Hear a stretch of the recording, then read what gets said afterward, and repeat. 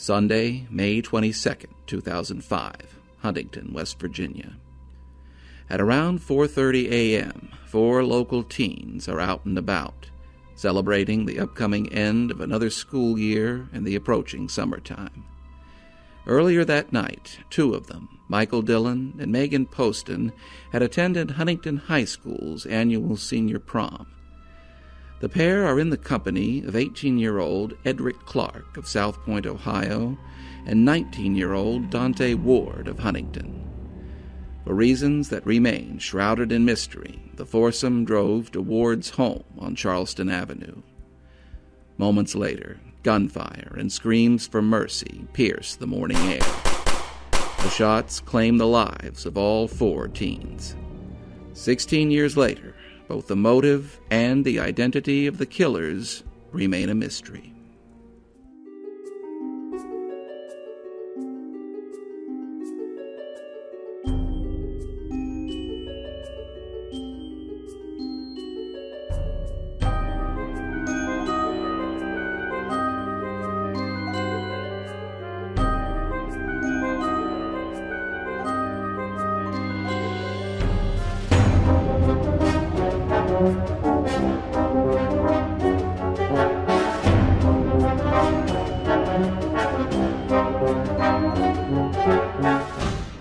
The shots that echoed through Fairfield West that morning shook the city of Huntington and reverberate to this very day. Despite a rigorous and thorough investigation, authorities were unable to fathom why anyone would so viciously take the lives of 4 people, none of whom had yet to reach the age of 20. Theories and rumors abounded, but as to hard facts and solid leads, the pickings were maddeningly slim. Even today, authorities remain unclear about many things. They are not even able to say with certainty how the victims spent the last hours of their young lives.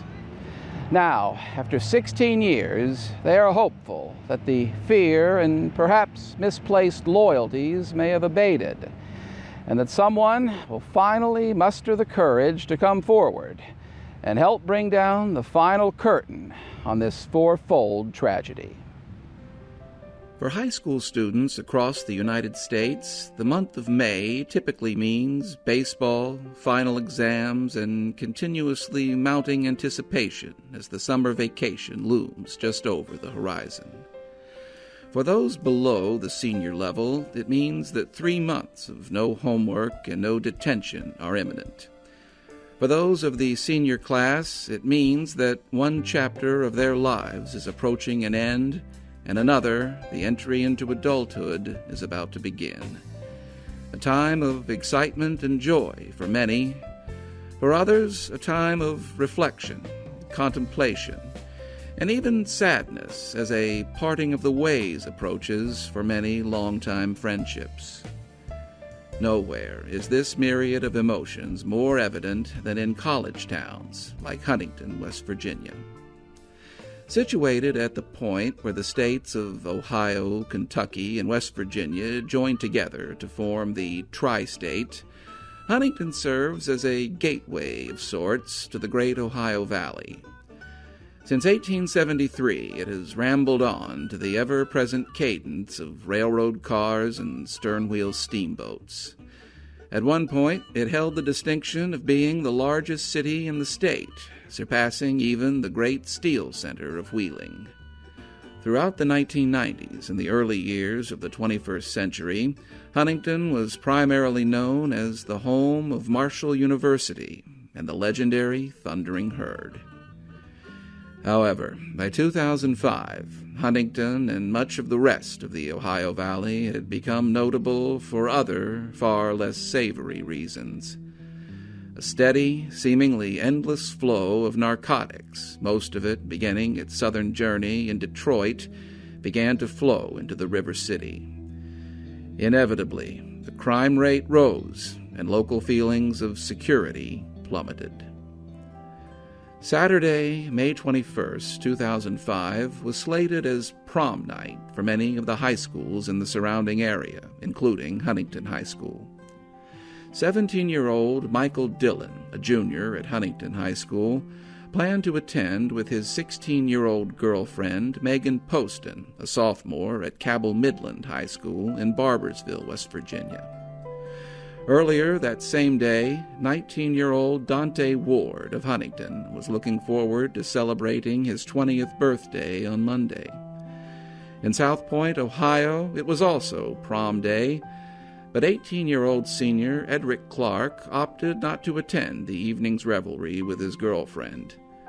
Clark, too, was eagerly anticipating his upcoming birthday on Sunday, the same day he was slated to graduate from South Point High School. All in all, the mood was both festive and joyful for everyone concerned.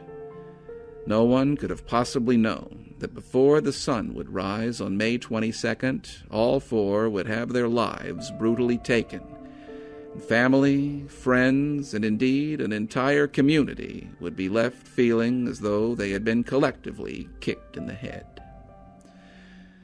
The exact movements and actions of the four teens on Saturday the 21st and Sunday the 22nd have never been fully ascertained. 16 years later, there remain many missing pieces to the puzzle of the last hours of their lives. As with any crime, especially a multiple homicide, the timeline of events leading up to the tragic ending can be crucial. At around 3 p.m. on Saturday, Eddrick Clark was dropped off at the corner of 9th Avenue and 15th Street by his mother, Joanne. Although he had attended South Point High School during the 2004-2005 academic year, Clark was originally a native of Cincinnati and had been living with his grandmother in Huntington since the previous March. According to Joanne Clark, her son was in good spirits, already celebrating his 18th birthday, even though it would not officially arrive until midnight. His actions over the next 9 or so hours are speculative. At some point in the early evening, he's reported to have spoken by phone to his girlfriend, Brittany McCoy. McCoy later stated that Eddrick gave no indication of just how he planned to spend the rest of the evening. As the witching hour approached, more of Clark's family and friends began calling his cell phone to wish him a happy birthday. By all accounts, Clark was still upbeat and exuberant and gave no indication of any trouble. At around 5 p.m., Michael Dillon, Megan Poston, their family, and some friends gathered in the Ritter Park Rose Garden along McCoy Road. The pair had already donned their formal attire and, like many others, chose the scenic surroundings as a place to pose for posterity. Photos and videos taken at the time show a happy, smiling couple with a full slate of activities planned for that night. After having their photos taken, Michael and Megan went to dinner before proceeding on to the Huntington High School prom. In 2005, the Huntington High School prom was held here at the Big Sandy Superstore Arena, now known as the Mountain Health Arena, along Huntington's riverfront. The prom itself was scheduled to run from 8 p.m. to midnight. Several attendees recalled having seen both Michael and Megan at the arena. At some point during the evening, the pair posed for these portraits, their expressions giving no hint that anything was amiss.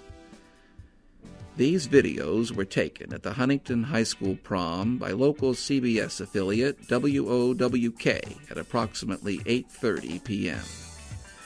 It is safe to say that none of those enjoying the party atmosphere could have ever imagined the tragedy which would soon confront them.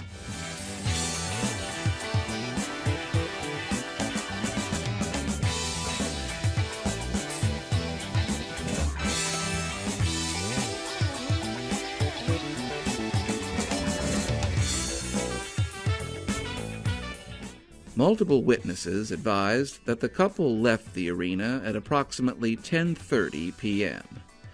Again, their precise actions over the next 6 hours are not known with certainty. No one at the prom recalls having heard either of them allude to their plans for the rest of the night. Huntington High School is located just over 5 miles southeast of the Big Sandy Arena on the southern side of Interstate 64. An all-night after-prom lock-in was scheduled to begin there at 1 a.m., Sunday, May 22nd. Michael and Megan's families later reported that they had planned to attend this event. At this juncture, an element of confusion enters. Michael's father, Gary Dillon, later advised that Megan's aunt drove the couple to Huntington High School for the after-prom and actually observed them enter the building. However, school officials and students reported that neither Michael nor Megan ever arrived at the after-prom party. Police and Principal Karen Oldham later confirmed that neither of their names appeared on the entrance ledgers. 6 to 8 chaperones had been posted around the facility, and Oldham was adamant that no one could have entered the school without signing in or left without notifying a parent or guardian. If Michael and Megan had somehow managed to elude detection and leave the school's premises, where could they have gone? 2 hours later, at approximately 3 a.m., another Huntington High School student reported having seen Megan Poston at a house party in downtown Huntington. The student was quite certain about the identification, as Megan was still attired in her formal prom dress, reportedly the only girl at the party to be dressed in such a manner. At approximately the same time, 19-year-old Dante Ward was observed at the Fat Cat's Bar on 4th Avenue. An acquaintance of Ward's, Brandy McCoy, later recalled having seen Ward at the bar sometime between 3 and 3:30 a.m. McCoy reported that she talked with Ward about his upcoming birthday, but he apparently never specified just what his plans were for the coming hours. According to McCoy, Dante appeared to be alone and left on his own at approximately 3:30 a.m. For reasons which may never be known, Dante Ward placed a number of calls to Brandy McCoy's cell phone over the next 19 minutes. Records show that the last call from Ward's phone was made at 3:49 a.m. on May 22, 2005. Regretfully, Brandy McCoy did not answer any of the attempted calls, a decision which would later lead her to wonder what might have been.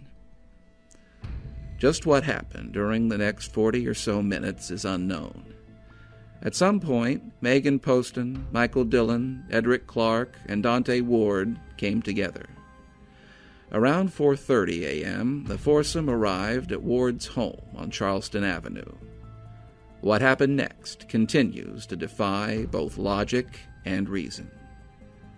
The 12-year-old daughter of neighbor Christy Thomas was shaken from her slumber by the sound of gunshots.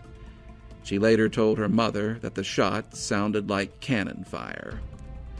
Seconds later, a terrified female voice pierced the morning air, desperately pleading, "Please, don't shoot me. Please, don't shoot me." Another round of concussive shots rang out. Young Thomas dashed to her bedroom window, which looked out on the front lawn. 2 bodies lay motionless in the grass next to the neighboring driveway. The terrified youth ran to her parents' bedroom, and the police were called.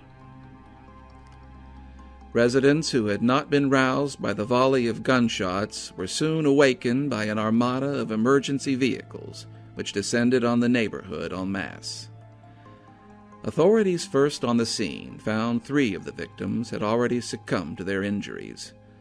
One of them, barely clinging to life, was whisked away to Cabell Huntington Hospital. Tragically, they too later died as a result of their wounds. By 5 a.m., the entire block had been secured. As the sun slowly rose, the enormity of the crime began to dawn upon the investigators. 3 dead, 1 dying, and apparently no eyewitnesses. News of the quadruple shooting sent shockwaves through Huntington and beyond.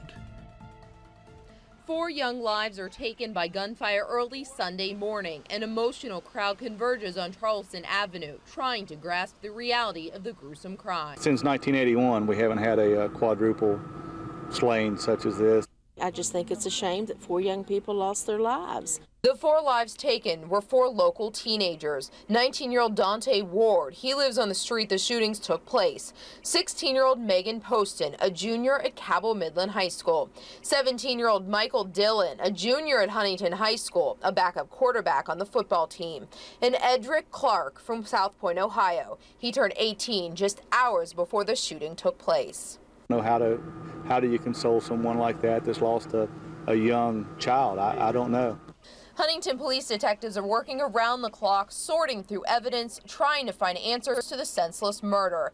Meanwhile, neighbors on Charleston Avenue are shocked at what happened just doors from their own homes. A neighborhood they say is relatively quiet and always safe. I've lived here for about 37 years. It's a good neighborhood. We've never had anything like this before.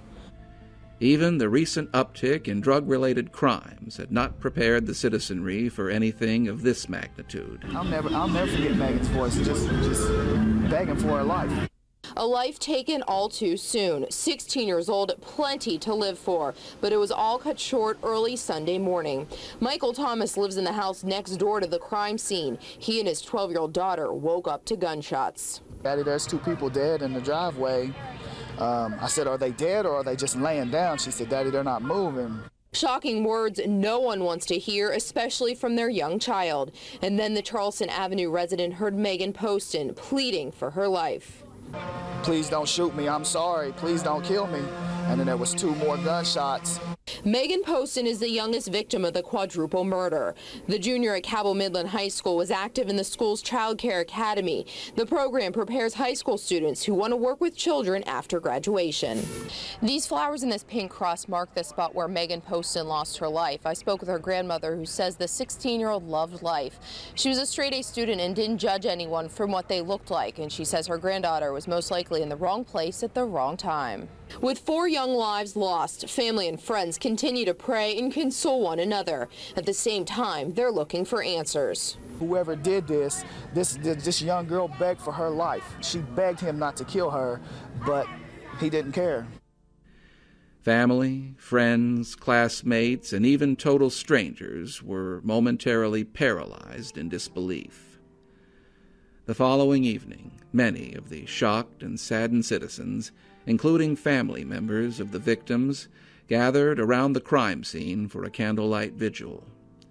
A peace, Lord, that would comfort us. Over 300 people came from near and far to support one another. I woke up yesterday morning and my daughter said Michael has been shot and he's dead. And she was asking me to do something and I couldn't do anything for him. Michael Dillon's grandfather is not the only one feeling helpless.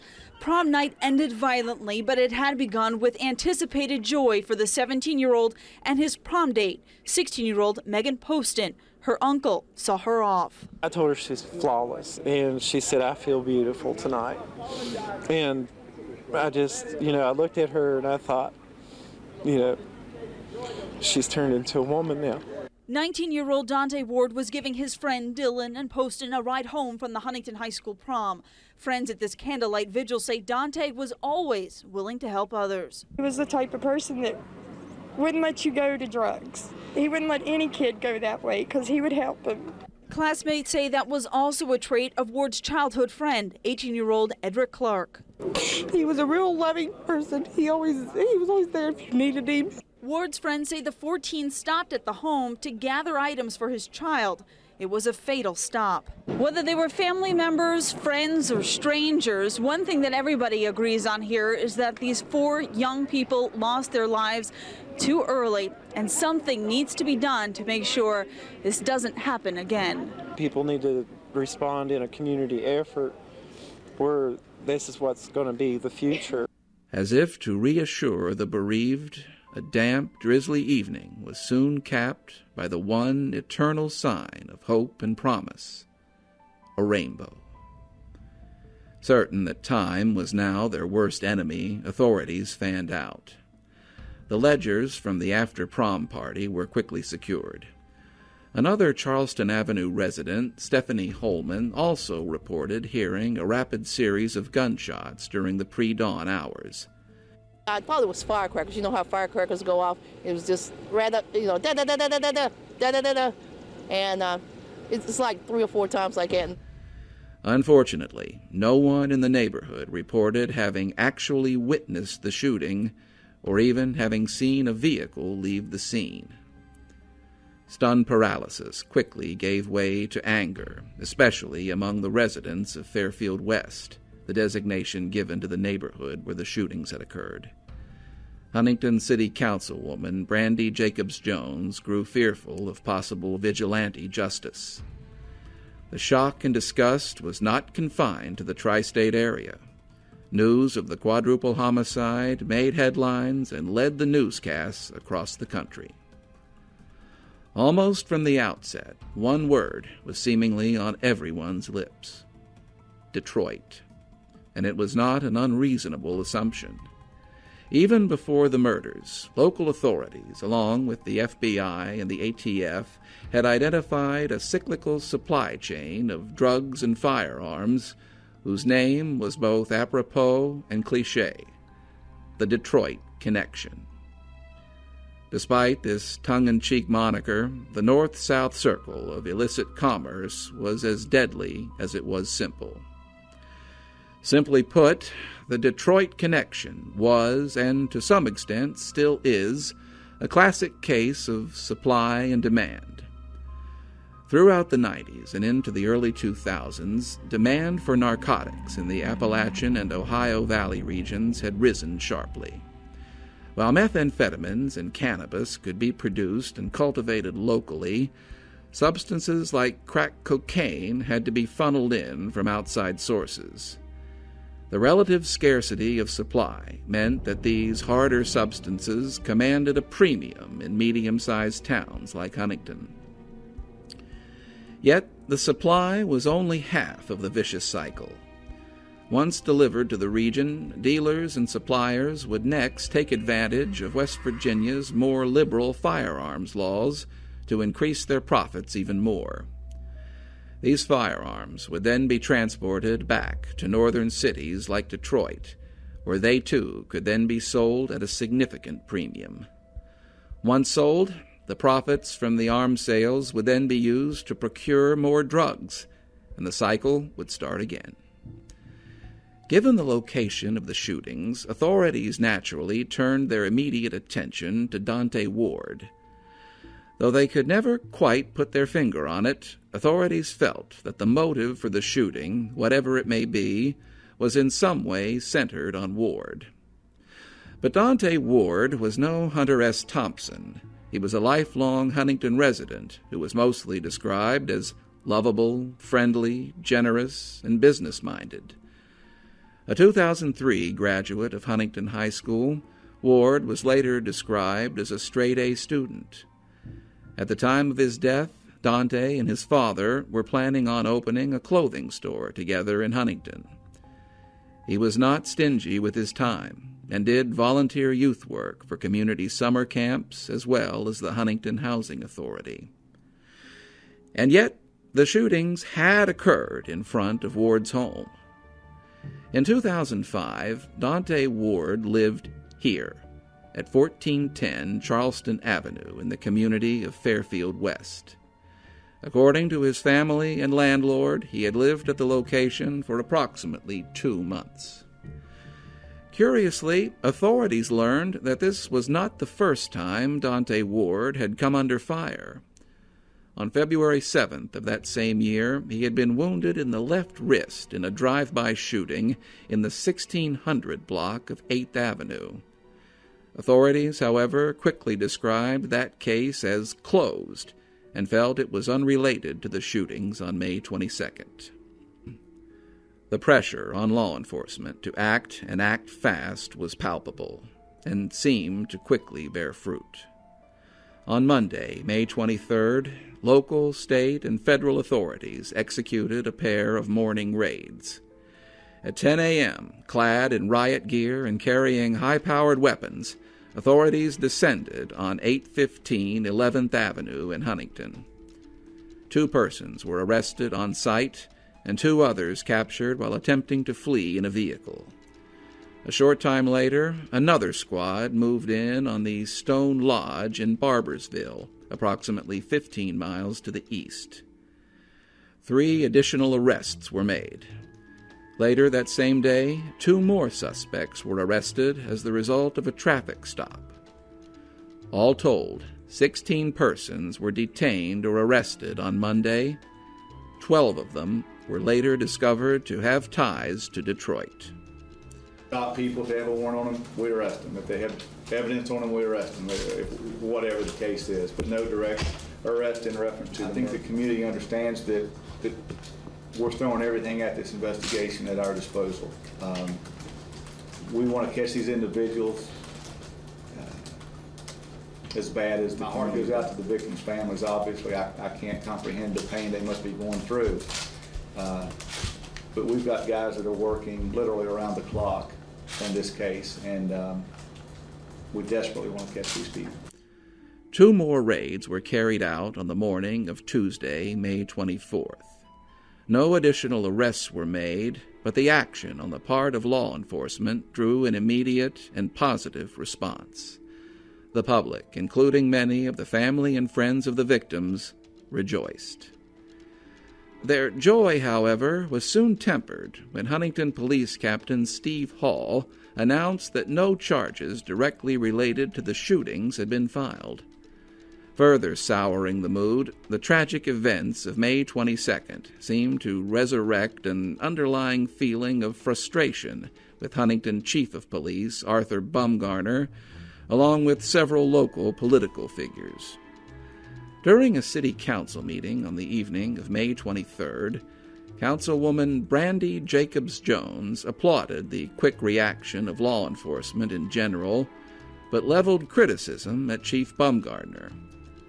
Jacobs-Jones accused Bumgarner of not having been personally present at the crime scene, an accusation later proven to be false, but also recounting what she described as an ongoing pattern of aloofness on his part. Chief Bumgarner's reaction was swift and defiant. He stated, quote, "I've done everything I should be doing. I don't see why there is a reason for me to answer any of these questions because I would be responding to whatever Jacobs-Jones is trying to implicate. I think this is a poor time to be politicking. We have more important issues at hand," end quote. Huntington Mayor David Fellenton came to Bumgarner's defense, stated that he had kept him fully updated on all developments. Fellenton chalked the criticisms up to jealousy and animosity over looming budget cuts. While the unfortunate political intrigues played out in the background, the law enforcement investigation continued. Among other things, they continued to try and piece together a comprehensive timeline of events and locations leading up to the shootings.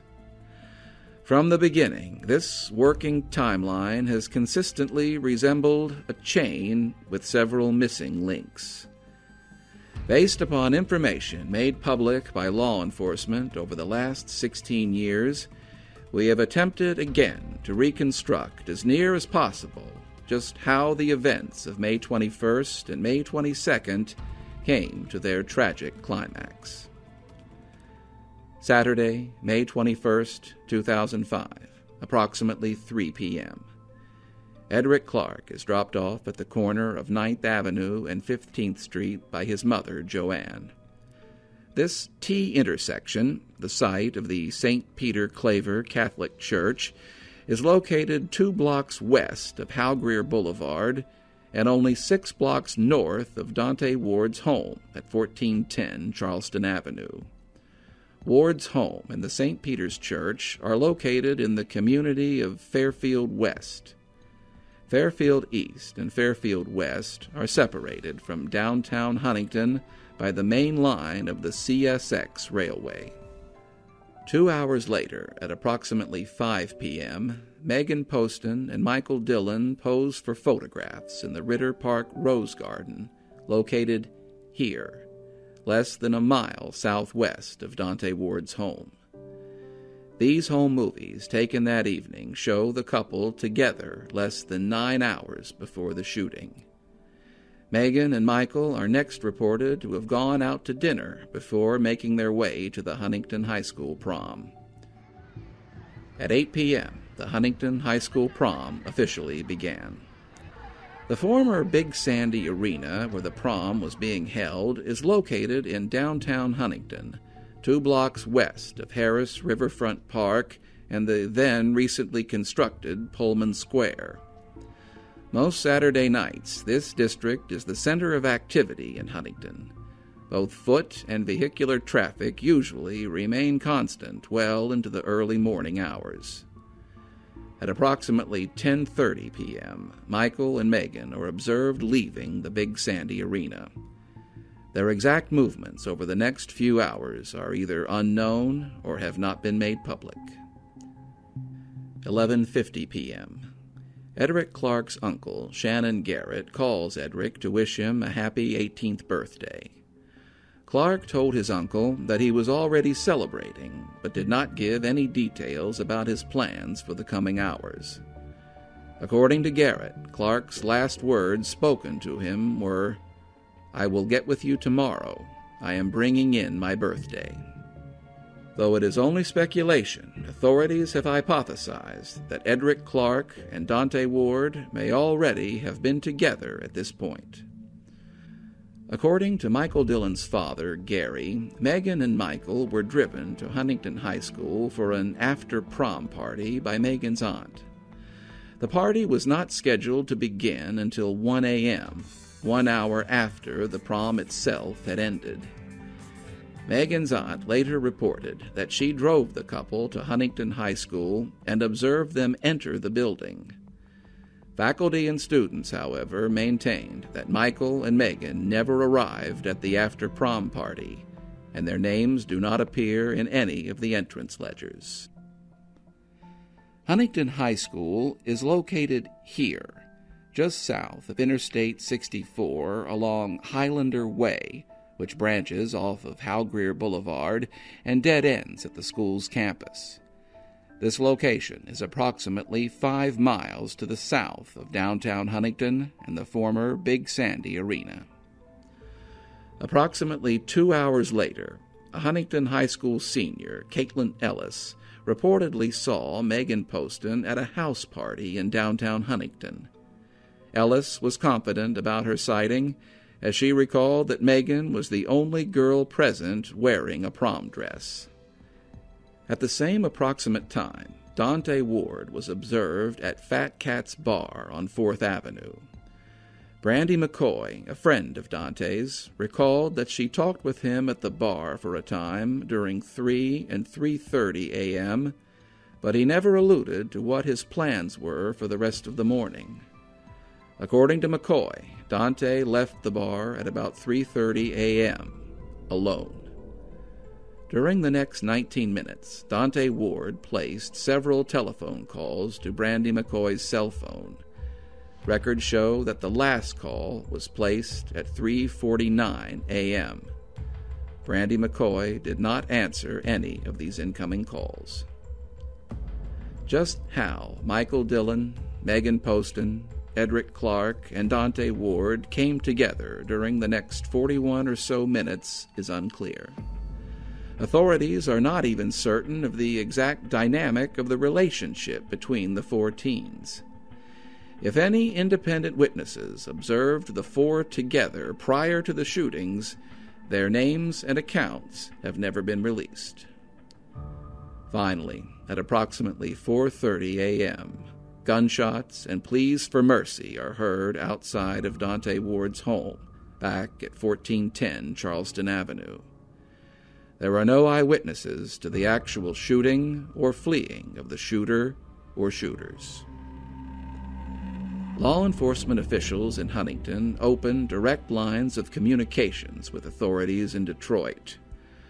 During the first week of June, 2 detectives with the Huntington Police Department traveled to the Motor City, a trip which was initially described as being primarily for an information exchange. I'm certainly not saying they're going up there to get a suspect, but it's not a stretch to think that they've gone back. Captain Steve Hall says new leads continue to come in every day. He credits cooperation with the community, many of whom have been helpful and upfront with detectives. But Captain Hall says there's a lot of information they can't release just yet. On Friday, June 3rd, the Huntington detectives assisted the Detroit police in the arrest of 23-year-old Sheralethea Holmes on federal drug charges. 23-year-old Sheralethea Holmes from Detroit was charged with possession of crack cocaine with the intent to deliver. Those charges stem from an arrest back in February at the 8th Avenue bar in Huntington. Now, Huntington detectives believe Holmes was in the area the 4 teens were killed. They're not labeling her a suspect, only a person of interest. 2 days later, according to the Detroit News, federal agents told a magistrate judge in Detroit that they had information linking Holmes with the murder of Dante Ward. According to the agents, Holmes, known on the streets as Bunny, sought to have Ward killed after he allegedly stole either drugs, money, or both from her. Authorities, however, have never been able to muster enough evidence or probable cause to formally charge Holmes with the Huntington shootings. It was later revealed that the Huntington detectives who traveled to Detroit had carried with them a federal warrant for Holmes' arrest, though on unrelated charges. Holmes, who resided at 1682 Charleston Avenue, 2 blocks east of Ward's home, has repeatedly denied any involvement in the May 22nd shootings. On March 28, 2008, Holmes was found guilty of first-degree murder in connection with the 2004 shooting of Wendy Morgan. Holmes was sentenced to life in prison with mercy. Today, she continues to serve out her time at the Lakin Correctional Center. She will be eligible for parole in November of 2026. As of this airing, no one has ever been charged with the murders of Michael Dillon, Eddrick Clark, Dante Ward, or Megan Poston. In the days following the shootings, students at Huntington High School began raising money for the victims' families through the sale of black remembrance bracelets emblazoned with the date of the tragedy.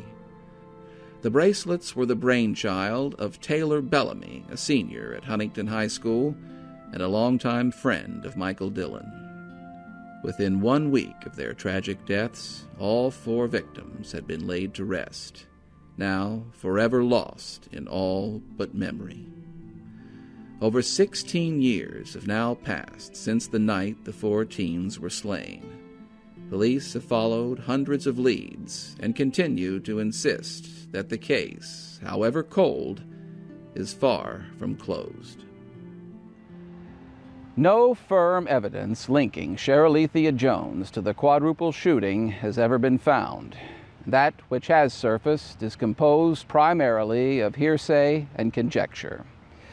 Over the last 16 years, authorities have been loath to reveal many new details concerning the shooting, fearful that it may compromise any future prosecution.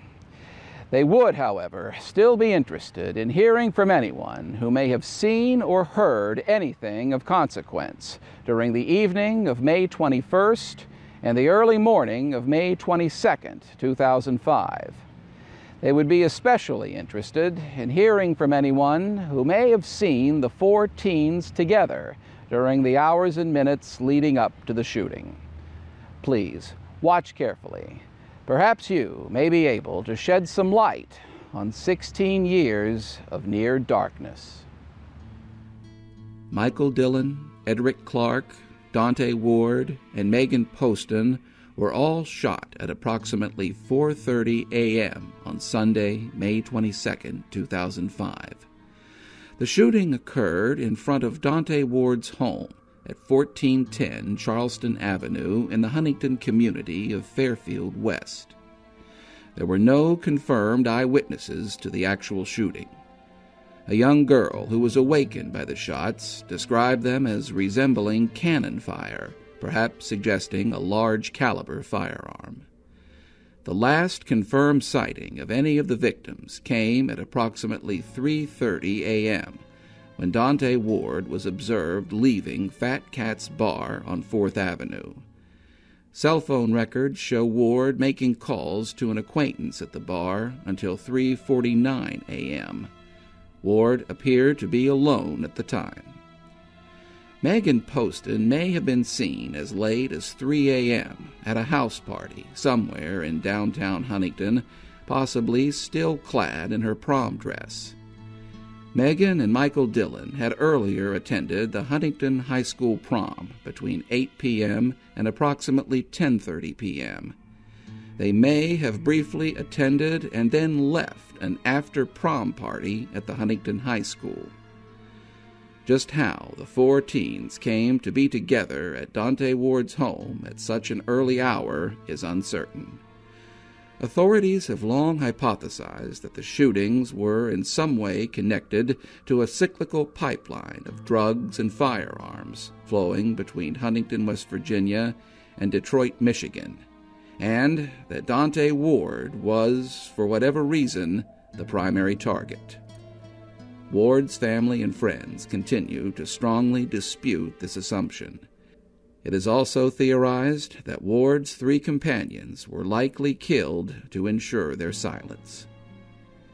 If you have any information concerning the murders of Michael Dillon, Eddrick Clark, Dante Ward, and Megan Poston, please contact the Huntington, West Virginia Police Department at 304-696-4470.